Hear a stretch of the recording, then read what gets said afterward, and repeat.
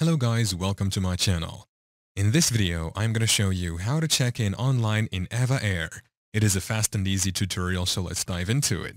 You can either decide to use a mobile app called EVA Air or use their website. To get their app, go to Play Store or App Store and search for EVA Air. Then tap on Install to install the app.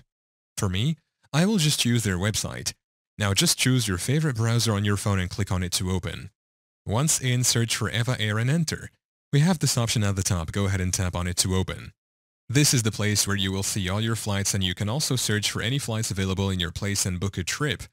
Now, if you just scroll down right here below, you will see these two options, flight status and online check-in. Just tap on online check-in.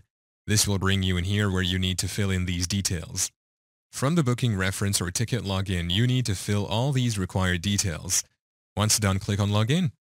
You also need to fill these other required details under Infinity, Mileage, Lens, Member, or EVA Fans Login.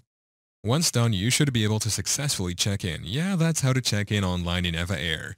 Thank you for watching. If this video was helpful, please leave a like and subscribe to my channel for more videos like this. And click on that notification bell to never miss an update.